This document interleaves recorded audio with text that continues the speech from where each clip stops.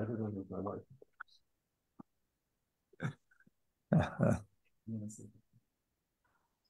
L'chaim, l'chaim, everybody. I made a bracha while I was on mute. Now we are alive and talking. If you say a April- bracha while you're on mute, God heard it. I heard it. You heard it. But the rest of the world didn't hear it. The rest of the world didn't hear it. Yeah. Oh. should be having. So Miriam went to the post office with some Chanukah cards. Hello, hello. Welcome, welcome. And so she's looking for some Chanukah stamps, for Chanukah cards that she's sending out.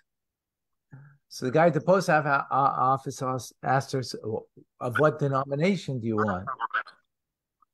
She says, oy vey, even for Chanukah cards you have denominations? Okay, so I'll take 6 Orthodox, 12 conservative, and 30 Reform. L'chaim. So Freilich Chanukah to everybody. If you didn't light your candles yet, or your menorah of oil, even better, the preferred way to do the mitzvah, make sure in your home, every home needs to be lit up. And with kids, even more so, right?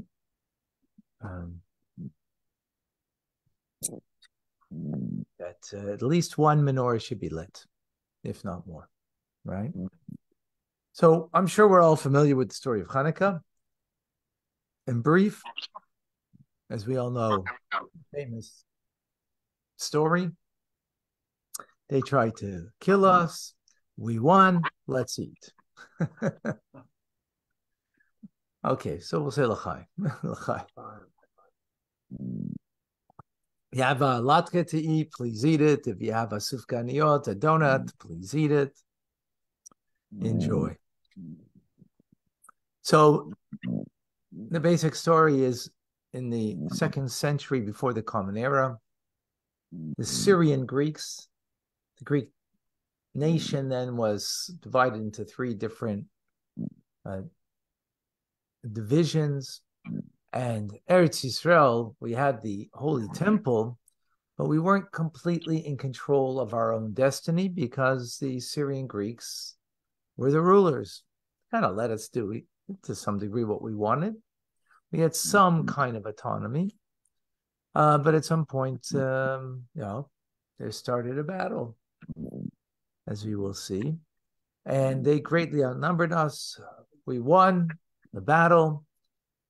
And as we know, all of the oil was contaminated. They found 1 jug of pure olive oil with the stamp of the high priest, enough to light for a day. Miraculously, it lasted for 8 days until they could go up to the Galil, crush new olives, come back, take 8 days, the whole journey. And a miracle happened, and therefore we celebrate the holiday as we do now, right? Burning the oil for 8 days. So we have 2 miracles that occurred. A military miracle, greatly outnumbered, not just outnumbered, but, all the modern day weaponry the Syrian Greeks had. We didn't have too much, right? If we look at the Talmud,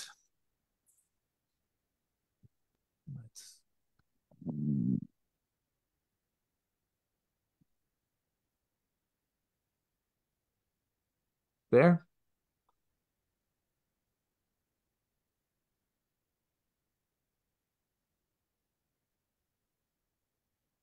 All right. We can do even a better job. Hold on. Oops.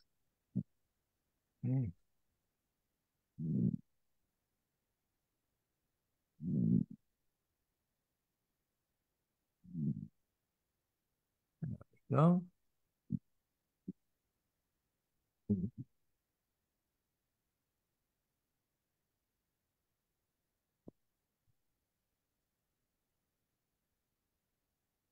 Over here. Okay, perfect.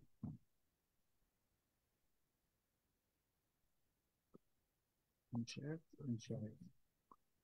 Okay.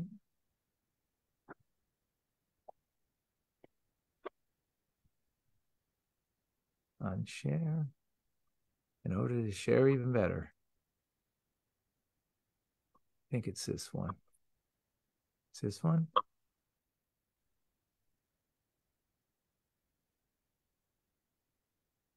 No. Not the one?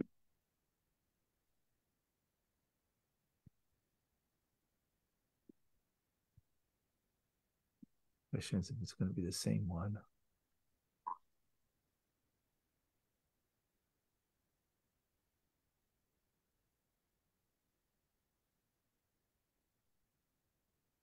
Hold on.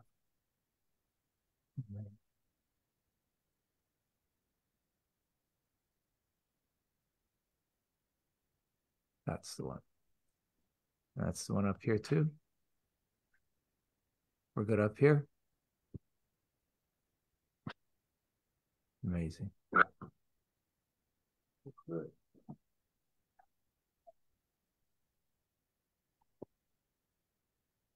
Okay. Text number 1 from the Talmud. My Chanukah. What is Chanukah? The Talmud asks, and it responds, on the 25th day of Kislev, the days of Chanukah are 8. One may not eulogize on them, and one may not fast on them. What is the reason? The Greeks entered the temple. They defiled all the oils that were in the temple by touching them.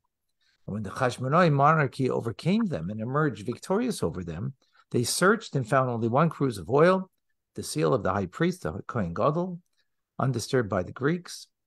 There was only enough oil to light the menorah for 1 day. And a miracle occurred, and they lit the menorah from it for 8 days. The next year, the sages instituted these days to be made as holidays, so recitation of Hallel, and special thanksgiving and prayers and blessings. Anything missing from here in the story? That's a complete story, right? What's missing? Anybody?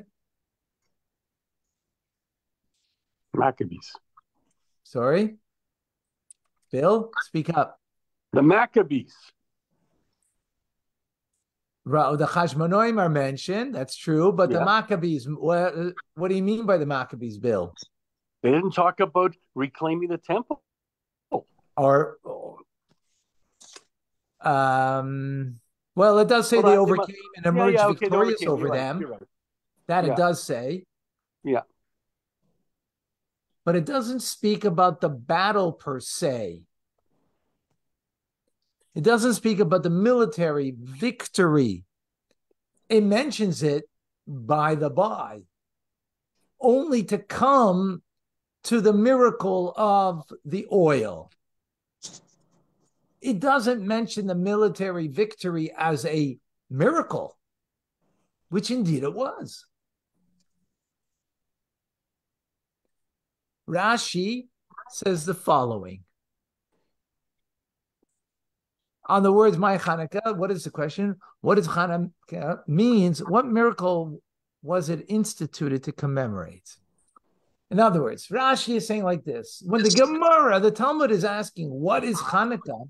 It's not asking, what's the story? What's the history of Chanukah? That's not its question. Its question is, why are we commemorating this holiday? That's its question, the Talmud. What was the catalyst that led the sages in the day that, as the Talmud says, in the following year, that they came together and they made or brought the Jewish people should commemorate the miracle of the oil, right? So in other words, we celebrate Chanukah because of the miracle of the oil, not because of the military victory. And of course, the question is obvious.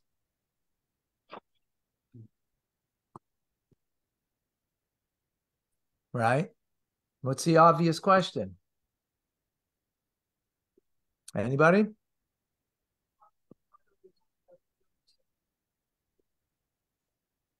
Flesh out the question. Yes, correct. Absolutely.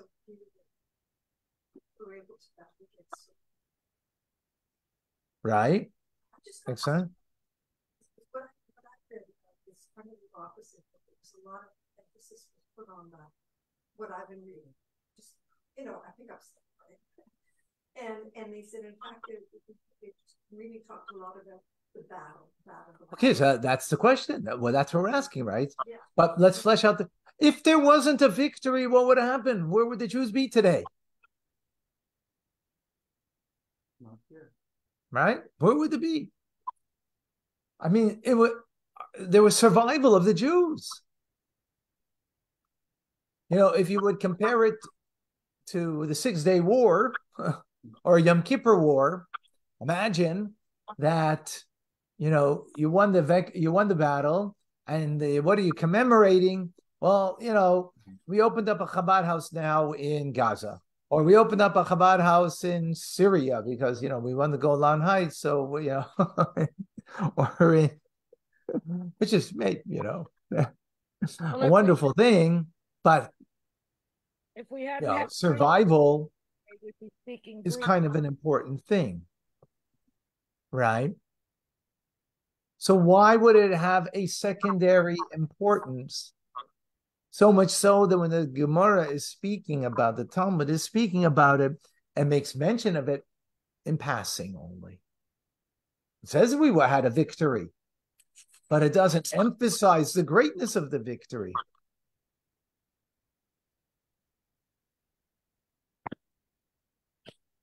That's our question. And just to make the question a little more clear, the second Lubavitcher Rebbe, the Middler Rebbe says, logically, it seems that the military victory of the many into the hands of the few and the strong in the hands of the weak, Valanisim, was the primary victory, and the miracle of the oil secondary to it. But Chanukah is observed on the 25th of Kislev when the miracle of the oil occurred, and not on the 24th when the military victory took place. Why do we give primacy to the seemingly secondary miracle and relegate the seemingly primary miracle to a secondary status? Now, the miracle of the oil is no doubt is a great miracle. We're not suggesting that, right?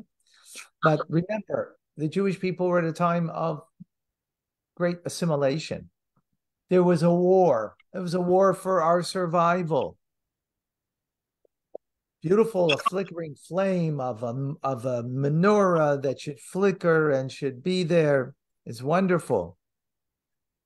But the courage and the self-sacrifice of the Maccabees and those who stood with the Maccabees seems to be a phenomenal feat that needs to be commemorated. But the Talmud doesn't seem to make that what the story is about. Chaim. Question's clear, yeah? Great. Okay. So let's go back now and understand everything that occurred and get a little more context. I told the story over very shortly, right? They tried to defeat us. We won. Let's eat. Very simplistic, but let's get a little more meat on the bone over here so we can appreciate the full story. How did it emerge? The battle. Why was there a battle to begin with? Because it did not begin with war. It began with an ideological war, not a physical war.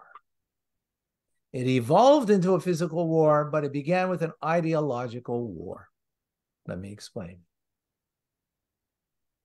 The Jewish people are known to be smart, right?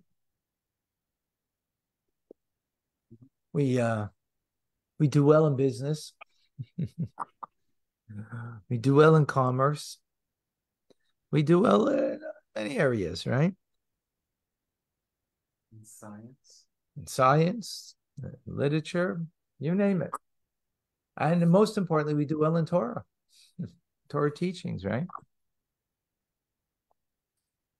But as important as our minds are, and to use our minds, as fully as we're capable of, there's something that comes before the mind and greater than the mind, greater than human intelligence. And that is our spiritual intelligence, right? That's our soul. That encompasses intelligence, encompasses in emotions. Today's chapter 3 in Tanya, what we learned today, right? But the essence of the soul is far greater than that. It transcends intelligence, our spiritual makeup, right? Our spiritual makeup expresses itself in transcendence and faith. That faith then translates itself into sacrifice, right? To be able to sacrifice ourselves for that faith. Human intelligence would never sacrifice something unless you gain something from it. Meaning, other faiths, they are not sacrificing a darn thing because they know that if they're going to die here, they're going to get a better reward over there. So that's not sacrifice. It's like, giving in an old jalopy that is run down in order to get, Rolls Royce. So you're going to get a Rolls Royce over there, whether it's 72 Virginians, whether it's, heaven instead of hell, going to hell, right? Because you believe and so on. So that's not sacrifice. That's not transcending intelligence. That's intelligent choice to make. I mean, it may be a corrupt, intelligent idea, but it isn't. But the Jewish soul and the Jewish experience, as great as the intelligence the Jew has, we have something greater than that, and that is transcending it. Our faith, which then will lead us to even sacrifice and to give up something. And we see that's what the basis of Judaism. We know that there are two basic laws in Judaism, laws that we understand and laws that we don't understand. As Maimonides tells us. Text 4a. The Torah states, and you shall guard all my decrees, chukim, and all my judgments, mishpatim, and perform them. Our sages commented, this adjures us to guard and perform both the chukim and the mishpatim. The meaning of performing is well known, that one should observe the chukim. Guarding means to treat them with a caution and not think that they are any less than mishpatim, the laws that are right beyond rationale. The mishpatim are those mitzvahs whose motivated rationale is openly revealed, and the benefit of their observance in this world is known, like the prohibitions against robbery and bloodshed, and the commandments to honor one's parents. The chukim are mitzvahs whose motivating rationales are not known. As our sages said, I ordain decrees, chukim, and you have no license to question them. So, when it comes to these things that are beyond logic, since the human condition, which we are all somewhat bound to, what propels us to do something? When you appreciate it with your mind and you feel it in your heart, right? So when we're told to do something that's beyond that, we have an inner struggle. It's not so easy to do that, right? To rise above it, because you don't understand it, you don't appreciate it, and you don't feel for it. And yet, God says, do it, right? There's such mitzvahs. Likewise, sometimes, the nations of the world, they actually ridicule Jews for that we will do things that are not reasonable, sensible, functionally good for society, and you just do it because that's what God wants. That's irrational. Rambam continues. A person's natural inclination confronts them concerning the chokim, and the nations of the world challenge them as well. For example, the prohibition of the meat of a pig, milk and meat, the calf whose neck is broken, the red heifer, the goat sent to Azazel on Yom Kippur. To what degree did King David suffer because of the heretics and the idolaters who would issue challenges concerning the decrees? As long as they would pursue him with false retorts that they would arrange according to the humanity's limited knowledge, he would increase his clinging to Torah, as the verse says, willful transgressors have stacked falsehoods against me, but I guard your precepts with a full heart. In other words, those that mock something that transcends logic, faith, right?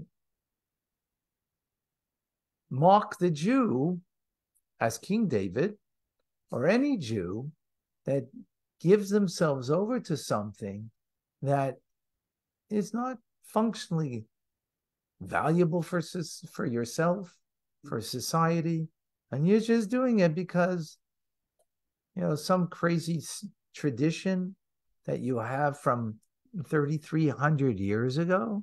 That's why you're doing it, because that's what God tells you to do, and therefore that's what you listen. Do what's good for you. Do what's reasonable. Do what's rational. So that's the background of the type of commitment that a Jew needs to have that is supra-rational.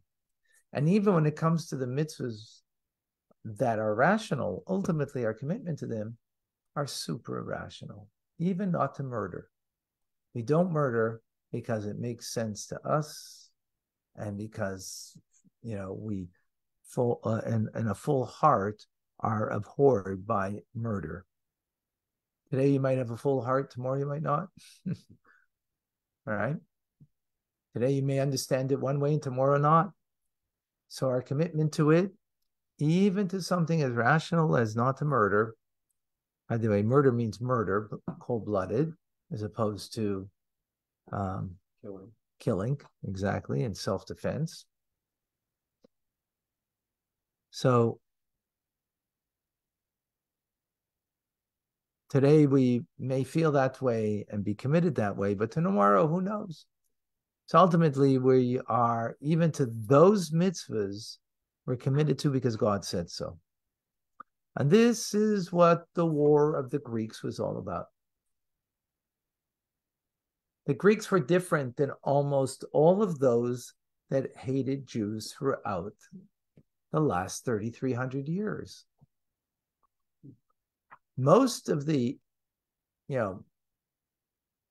besides the Greeks, and besides Stalin in Russia, he didn't want to eradicate the Jew. He wanted to eradicate God from the Jew. And that's exactly what the Greeks wanted to do. They wanted to annihilate God from the Jewish people. They didn't want to eradicate the Jew. Not like Haman, not like Hitler, not like the Crusades, not like the Inquisition, and so on and so forth.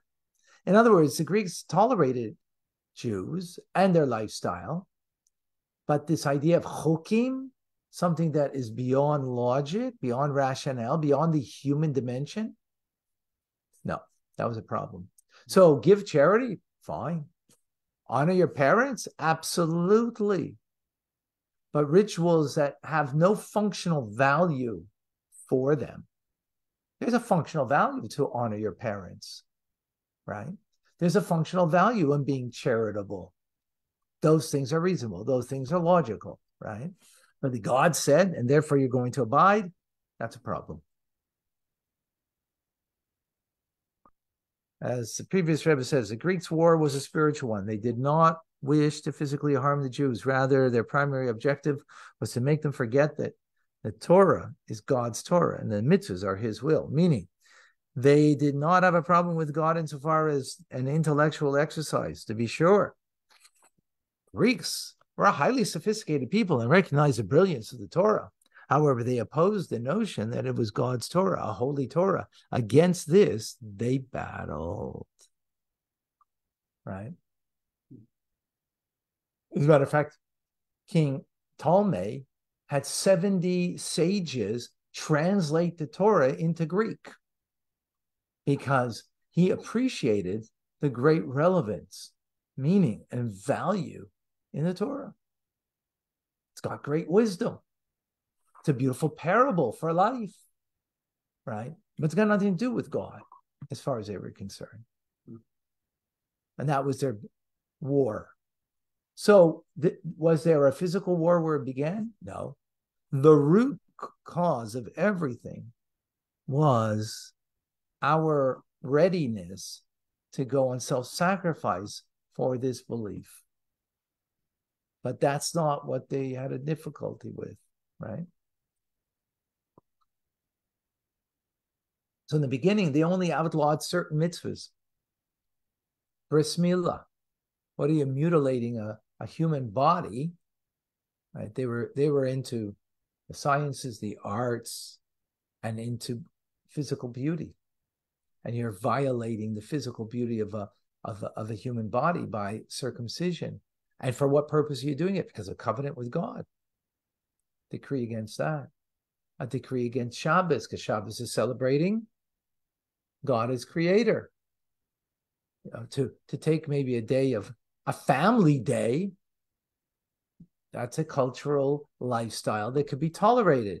But that it is a day that's dedicated to God as creator, that was a decree against Shabbos.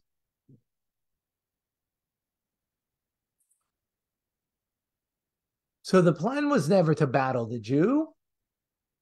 Yes, they had their troops there checking and stamping out any sign of religion, just as the Soviets did with Judaism in the former Soviet Union, right? They had their informers and they came and the KGB stamped out anything. If you built a mikveh, if you had an underground yeshiva, so they uprooted it. They sent you to Siberia. I mean, sometimes they got killed because if they were too much of a risk, right? But that was not that was not the battle. It was an ideological battle that evolved from there.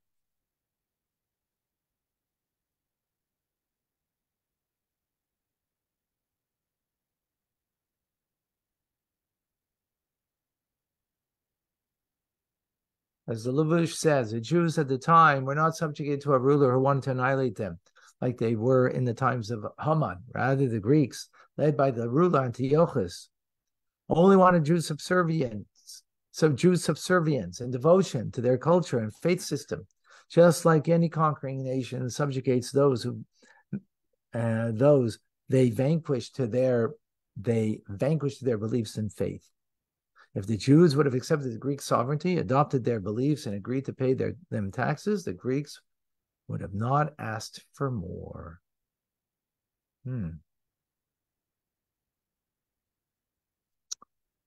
And this is further shown by the fact that when they came into the Holy Temple, they didn't destroy it, right? They contaminated it.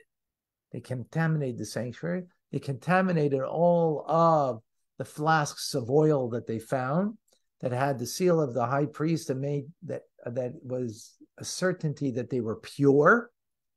Pure what? Pure olive oil. Spiritually pure. It was pure olive oil because it was physically pure olive oil, right? They didn't have a problem with olive oil because olive oil has a function. It creates light. It's used for food. It's no problem with it. So they didn't destroy it, but they opened up the flasks in order that it should contaminate the holiness of the oil.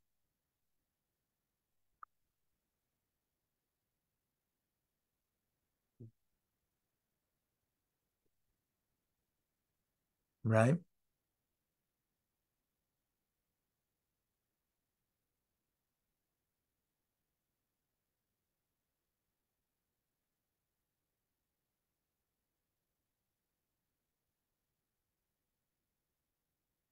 And they contaminate the menorah, they contaminate the utensils, the implements of the holy temple. Because the menorah, why did they light a menorah? Because did it for illumination? No. For a mitzvah. It's non-functional. And what didn't serve as lighting, to serve as lighting, they appreciated that.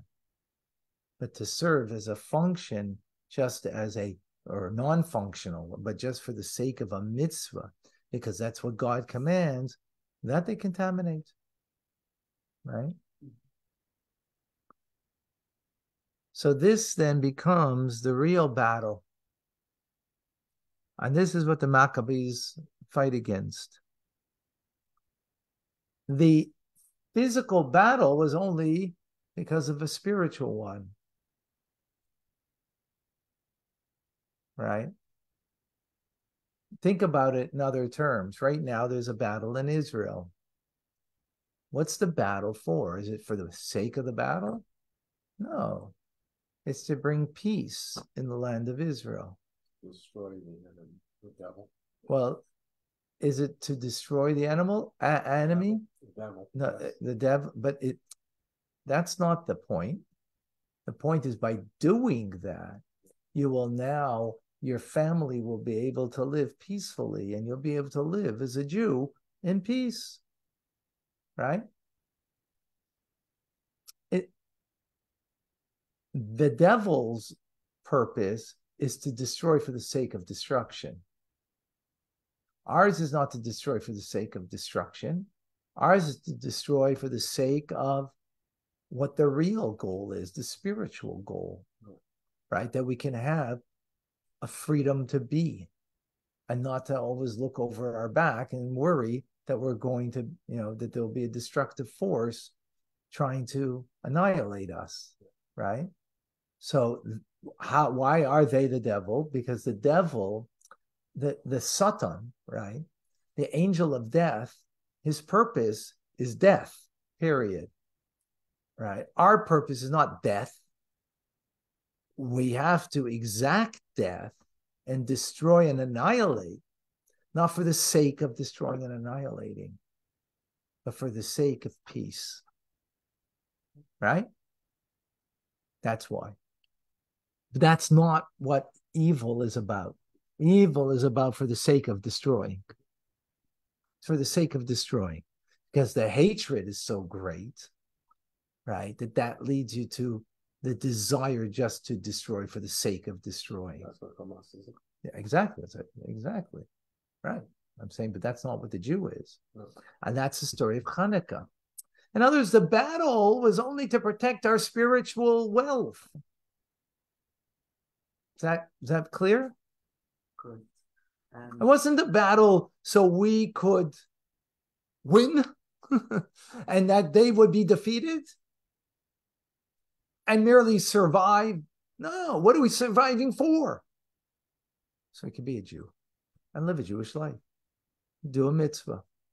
Study Torah. Be a light unto the nations. Yes. Alan sent a really good message in the team chat. Ours is to have the freedom and peace to practice our Judaism. Yep, exactly. Amazing.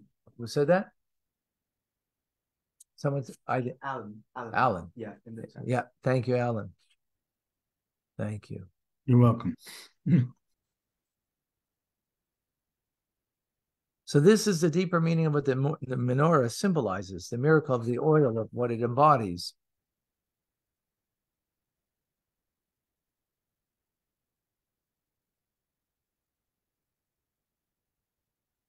As the Greeks wanted to make the Jews forget about the divine aspect of Torah. They did not want to harm them physically. Therefore, they deliberately contaminated the oil of the temple, for the oil represents the divine light of the Torah. Consequently, the miracle of the oil, which was the answer to the Greeks' primary scheme, is the primary miracle of Chanukah. The military victory, the answer to the physical conflict that the Greeks never intended, is secondary to it. Again, just to bring from today. We are not battling the evil of Hamas, so we should be merely victorious over them. So we annihilate evil.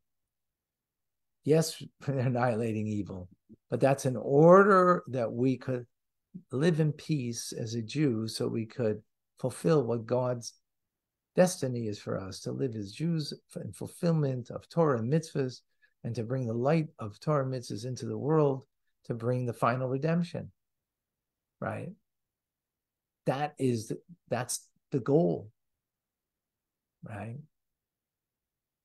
Therefore, the battle is only means to an end.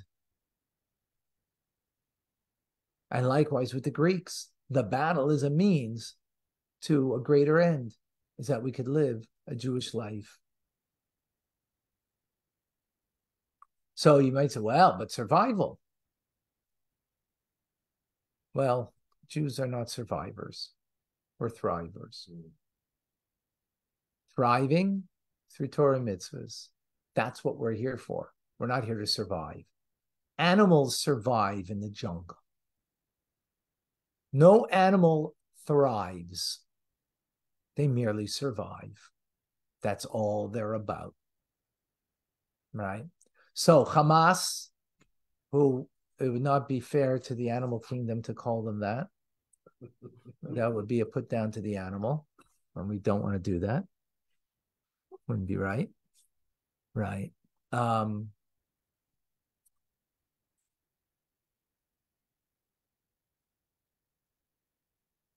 Thriving, or it's about surviving and just being a bigger, stronger lion that you could, knock down your enemy. Okay. So now we understand something, that the main miracle or the main thing that we need to celebrate and why we're celebrating is for what the purpose ultimately is, is not to survive, but to thrive as a Jew, and to thrive as a Jew with Torah and mitzvahs. And therefore, that's what the miracle of the menorah represents. That's the case. That's wonderful. But I mean, the miracle of the military victory is still something. It may not be the main thing, but isn't it something that we should also commemorate? At least make, honorable mentions, right? Like you have, the Academy Awards, you have the best, the leading actor, but then you have the supporting role. You also get an award for that, right? So why not get it as a supporting role, right? An Academy Award for supporting role to the Maccabees for the victory over the Syrian Greeks. No, yeah, no one seems to like my joke. I guess because you're taking it seriously. Alan, you like it, huh? Okay, at least you're laughing. Someone else. Over here, I don't know what's going on with these guys here. Alan, you might have to come here next week so you can, light a little smile under them. So the answer actually is pretty simple. We do. In the prayer Al Anisim, in the Siddur, you have the Tilas Hashem Siddur, and you look at the Shachris service, and you go to page 51, the bottom page 51 in the gray area, Al Anisim that we say for Chanukah, throughout the 8 days, by Shachris, Mincha, and Mariv. So let's look at text number 10. Let's look at the end, right? So we say there, you, in your abundant mercy, stood by them in their time of distress. You defended their cause. You judged their grievances. You avenged them. You delivered the mighty into the hands of the weak, the many into the hands of the few, the defiled people into the hands of the undefiled, the wicked into the hands of the righteous, and insolent sinners into the hands of the diligent students of your Torah. And you made for yourself a great and sanctified name in your world, and your people Israel, you performed a great deliverance and redemption unto this very day. Look at that. We do mention it. right? In our prayers, 3 times a day, that God deliver us, the many into the hands of the few, the weak into the strong into the hands of the weak, right? But it's interesting. Are we mentioning the oil over here? No. So what's going on? It looks like the two can't live together. When the Talmud speaks about it, it speaks about really only the oil. In passing, it mentions military victory. When we say Al Anisim, pretty powerful, statements that we're saying over here.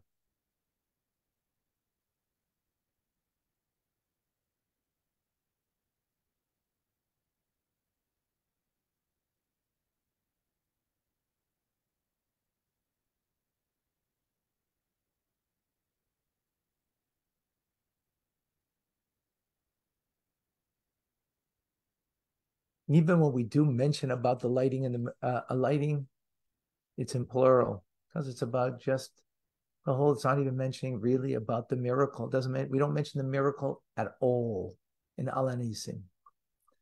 We mention about cleansing the courtyard and the sanctuary and lighting up, and not the miracle. Why? Why wouldn't the two thoughts be brought together in our prayers? Any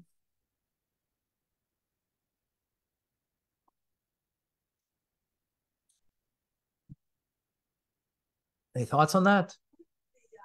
The beer cup in the sun. Isn't there a part also for Chanukah in there? It's similar. It's similar. It doesn't mention the light. But... Similar.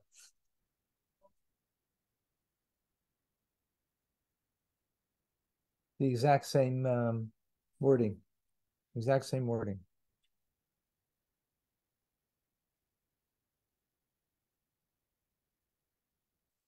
Even when we do mention, by the way, we do mention, but not the miracle of it.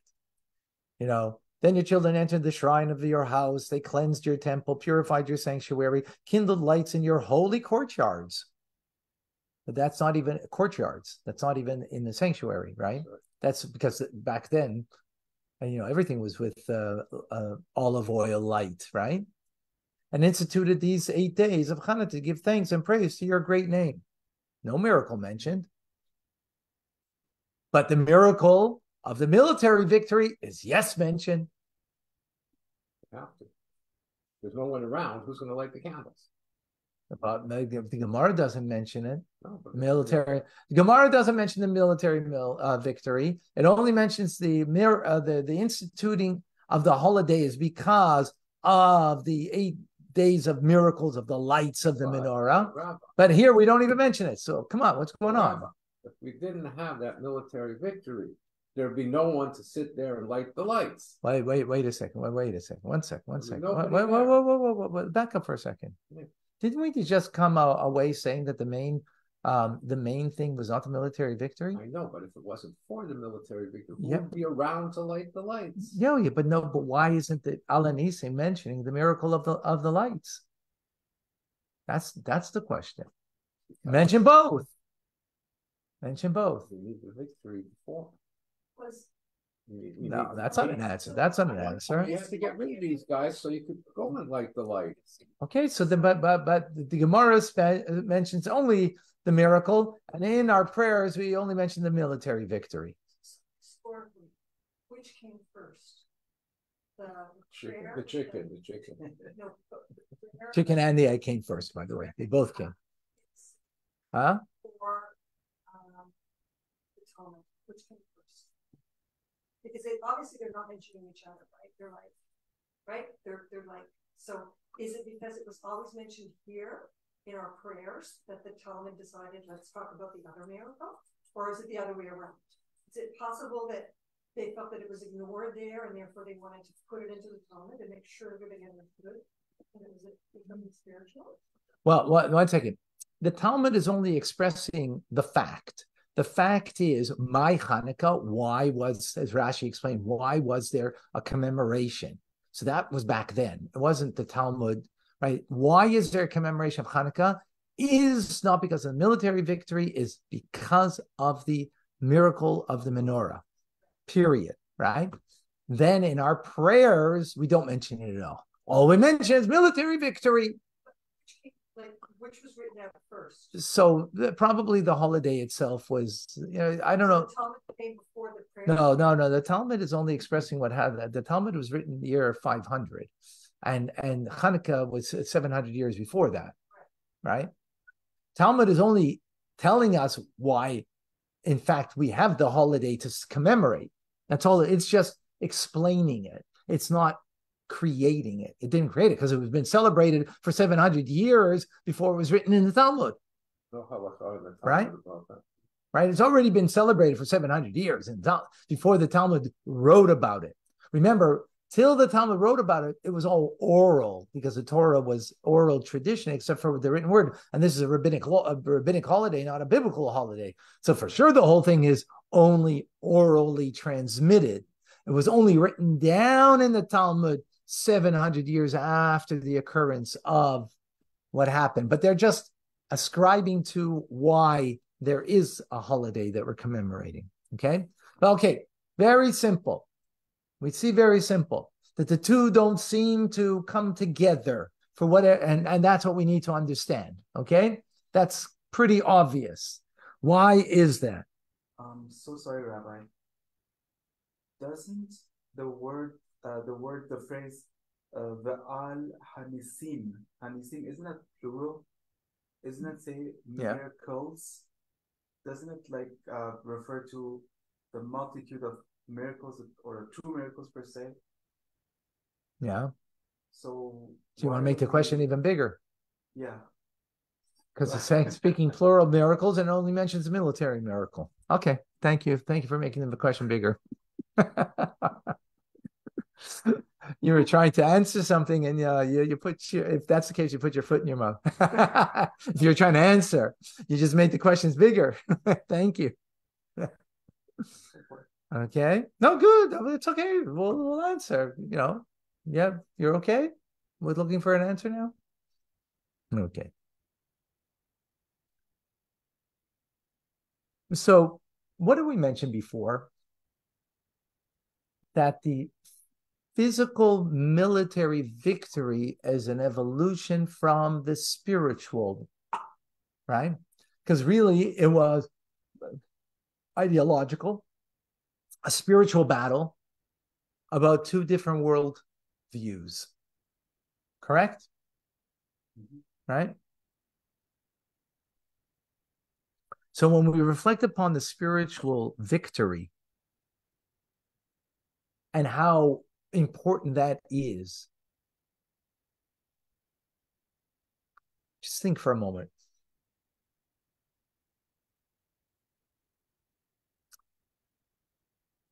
My nephew's in Gaza right now. I text him. He's in Gaza right now. I thought he was going to be home for Shabbos, but it looks like he didn't get home for Shabbos. He's in Gaza right now. God should help the idea to eradicate all of Hamas today. Finished before Shabbos. You're too cruel. No, you're too cruel. Today, finish it today.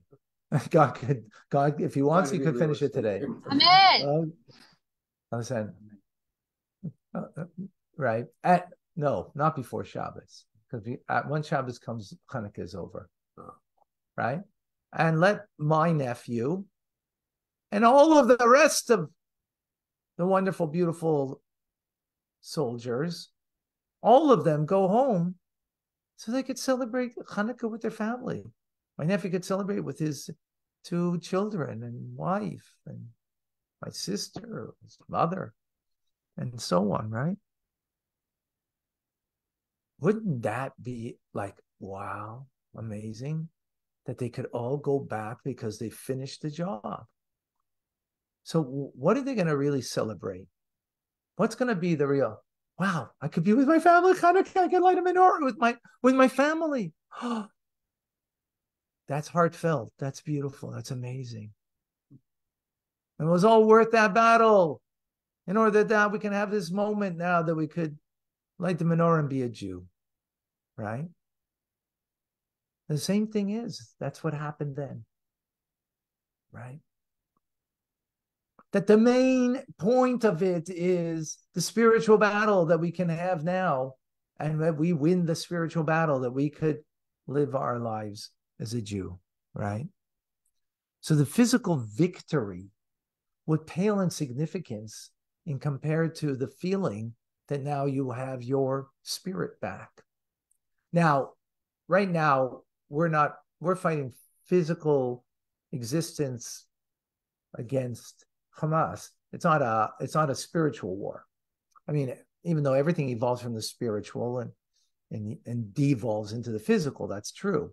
But it's like Haman, right? Haman wanted to destroy the Jewish people from the river to the sea, is to destroy the entire Jewish people like Haman, right? So in that respect, there's a distinction here, right? So imagine Chanukah, where the whole point was a spiritual battle to begin with, that devolved into a physical battle of survival, but the survival is in order that we can have the spiritual victory. So imagine, now I could be with my family, I could celebrate Shabbos then, be home for Shabbos, like you said, right back then, be home for Shabbos. Oh, so what would happen? The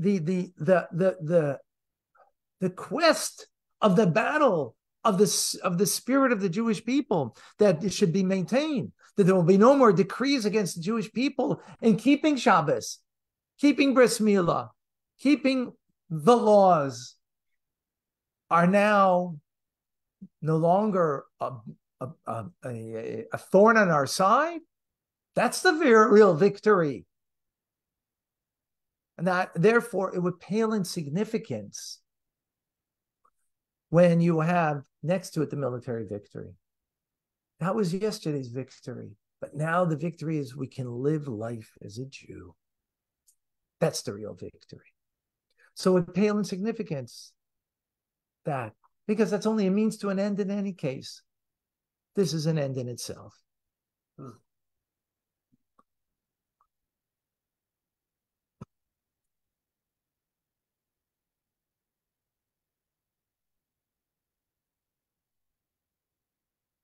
Rabbi. Oh no, sorry, that's the sorry. Yeah.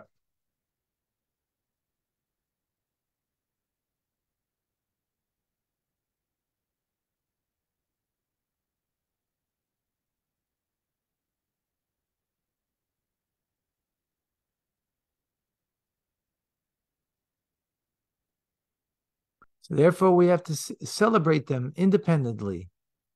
Otherwise, the spiritual would always outshine the physical, because that's who we are as a people. The Rabbi says, when compared to the great spiritual revelation of Chanukah, which was expressed through the miracle of the oil, the physical victory becomes insignificant.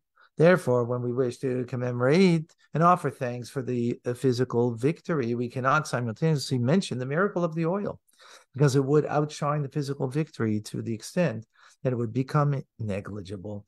Therefore, we commemorate the two miracles at two different times. We commemorate the miracle of the oil by lighting the Chanukah candles, and we commemorate the military victory in the prayer of Al Anisim, where we don't even mention the miracle of the oil, because then if we do, it outshines it. And in the end, like you said, we have to thank God for the military victory. I mean, come on, if it wasn't for that, we wouldn't be able then to have our Chanukah lights, we wouldn't be able to have our Shabbos. So we have to thank, but it's insignificant in comparison to the spiritual victory, right? Which that was the beginning of what the battle was all about. Of a clash of two civilizations, a clash of two ideas of what life is all about. But yet, we got to thank God for that. So therefore, Al Anisim, we only mention that. And what's prayer about anyways? So prayer, one of the ideas of prayer is thanksgiving. You got to thank God. You got to recognize what God gives you in your life and thank Him for it, right? And thank Him. So therefore, where would the appropriate place be? In prayer, right? Furthermore, what is prayer about? It's a battle. When you pray, if you pray properly, you're engaged in a battle because it's about your heart. It's in your heart, of your heart. Prayer takes a real effort because in your heart, you're battling, the outer heart wants just to fulfill my own desires, right? The animal soul. The animal soul. The inner heart wants to connect to God. So in prayer, we are battling those two things, right? So that's the battle of, even though it's a spiritual battle, but that's reflected also in a physical battle, and therefore, as the Zohar says, time of prayer is a time of war. So that time we thank for the victory in war. Does that make sense?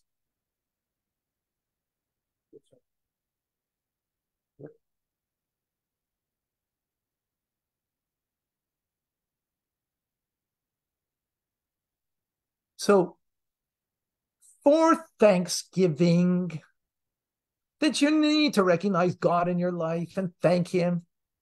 So we have the Amidah. We have to say in there Al Hanisim, and benching. We have to say Al Hanisim. We have to thank for the miracles, right? That's not what Chanukah is about. That's not who we are. A people that go to war. We're about light. We're about illuminating. We're about transforming darkness into light. So therefore, that's how we celebrate. So we take in that's the whole spirit of Chanukah is all about, right? That our faith, our way of life of Jewish living is now able to be practiced. And therefore, how do we experience that, or how do we express it? Well, we do it in a physical way because everything we do is an expression in the physical, but it's an expression of a deeper spiritual reality. What is the most spiritual, physical thing on earth? A flame. Flame produces warmth. A flame produces light. Right?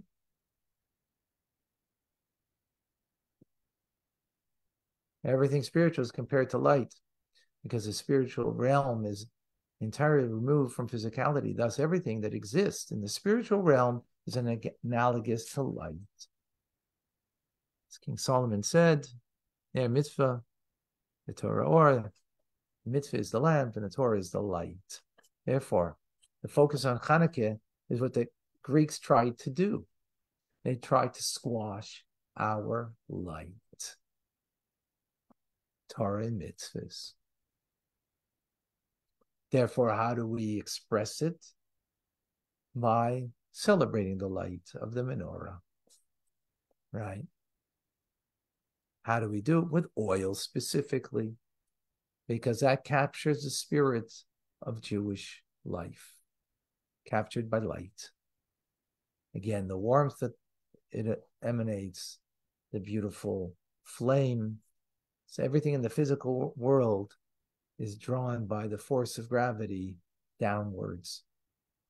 More physical, right? By the more physical it is, the quicker it has its downfall. But there's one thing that doesn't, and that's the flame. When you look at the flame, as the previous Rebbe said, look at the flames. Our custom is to sit by the candles, except for every Shabbos, Friday, we sit by the candles for a half an hour and look at the candles, because the candles tell a story. I tell a beautiful story. You can see the way they flicker, right? You can see the different colors. You see the black. You can see the wick, how it's burnt, and only because it's burnt, it holds the flame of the candle, right? All of this is to tell us a story. Tell us a story that we have a soul that's always flickering and wanting to connect to its source. Wants to connect to its source because it's bound up, as we learned in Tanya, yesterday that the second soul of a Jew is literally a part of God. It's literally a part of God, right? And therefore, as deep and dark as it may be inside in our lives, or as deep and dark as it might be on the outside, as it was in the times of the Syrian Greeks, or in the times of Stalinist Russia, the flame of the Jew was alive and kicking. And today, the flame of the Jew is likewise, right? So the Rebbe brings this out, a beautiful idea.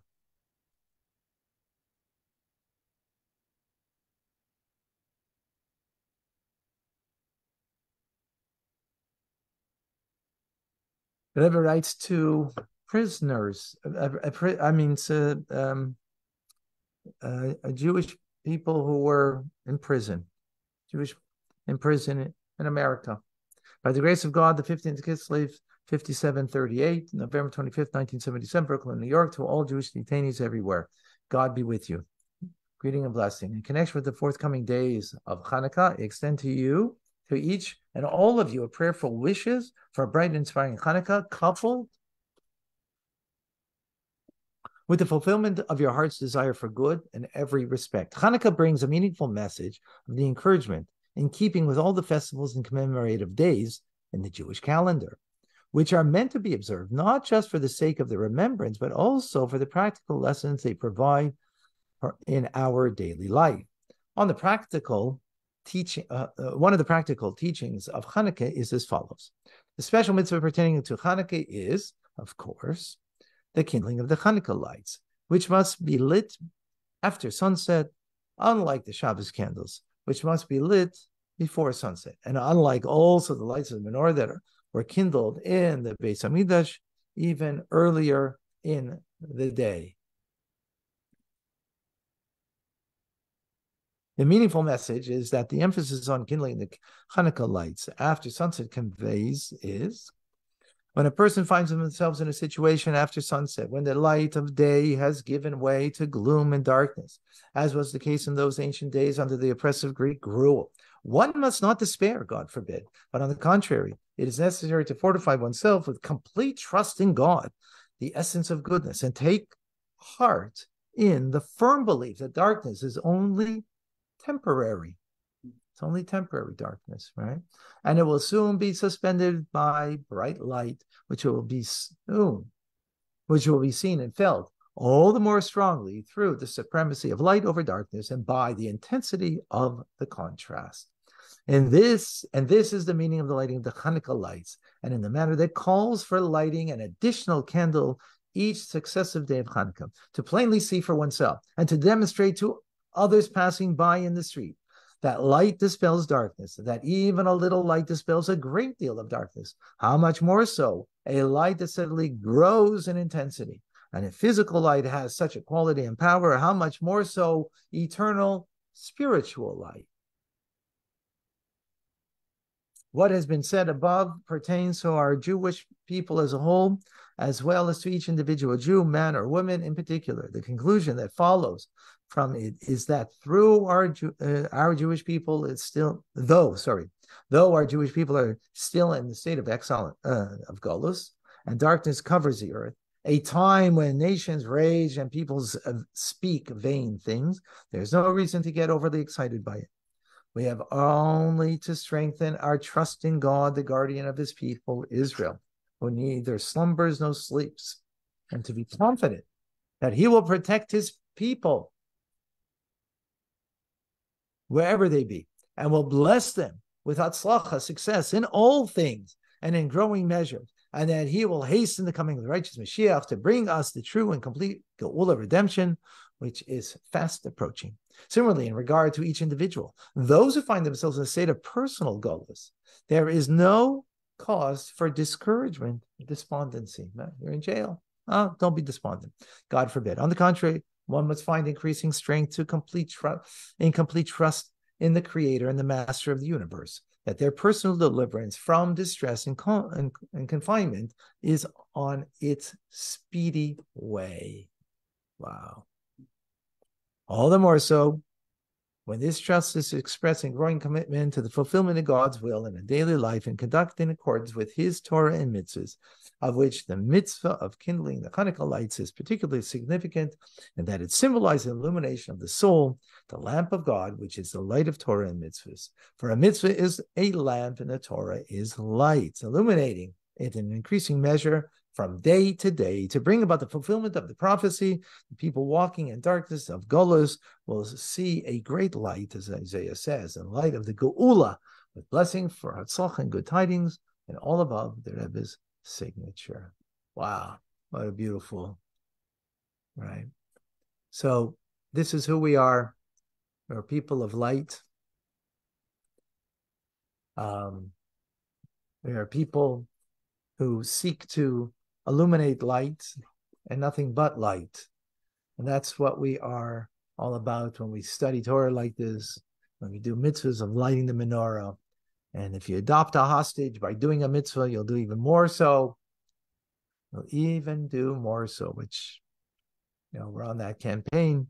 Soon that's going to be coming out globally. And while you still have a chance, chaparain, as they say in French. L'chaim, l'chaim. So, yes, we have to thank for the military victory. And yes, we have to see the miracles that our God is doing for our Jewish people today, even though 98 soldiers lost their life. That's 98 too many. 98 too many since the war has begun. That's not including what was on the first day, that, there were soldiers also then, but since fighting the war. And all the injured. And all, yes, and, all the injured. So we pray for them, and it's something that we have to see the miracles, and there are great miracles that are happening, unbelievable, for the Jewish people right now. There's no doubt about it. Yes, again, it's painful, even one loss, but the miracles we do, and therefore we have to be thanking God for all of those miracles. But that's not what we are celebrating. We're celebrating doing a mitzvah, living Jewish life, right? And therefore, that's why we have to increase in Torah mitzvahs, because that's what it's all about. And now that it's Chanukah, if you know someone who doesn't have a Chanukah menorah, if they're in Montreal, let me know. We'll get them a menorah, or you be the messenger of God, of the Rebbe, Shliach, to bring them in a menorah, bring them candles, and that they can celebrate properly and increase the light. Thank you, folks. Any questions? Any comments? All right. Thank you so much. Thank you, folks. God bless you all. Always. Any questions, comments? I always feel energized after you. Thank you. Thank you. All right. Thank you, folks. God bless you. Thank you.